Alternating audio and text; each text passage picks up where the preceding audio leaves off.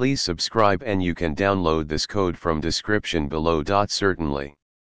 Here's an informative tutorial on creating an AWS Lambda function in Python that encounters the no module named requests error and how to resolve it.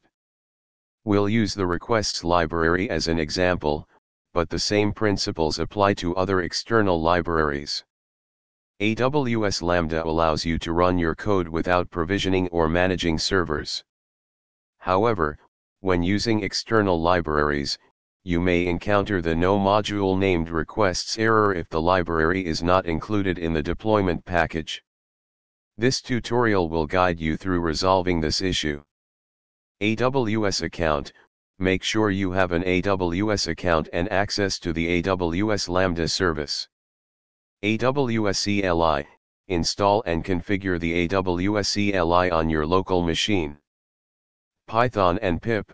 Ensure Python and pip are installed on your machine. Step 1. Create a Lambda function. Open the AWS Lambda console. Click on Create Function. Choose a name for your function, select Python as the runtime, and choose an existing role or create a new one. Click on Create Function to create your Lambda function. Step 2. Prepare your code. Create a Python file with your Lambda function code. Assume you have the following code. Step 3. Resolve the no module named requests error. To fix the error, you need to include the requests library in your deployment package.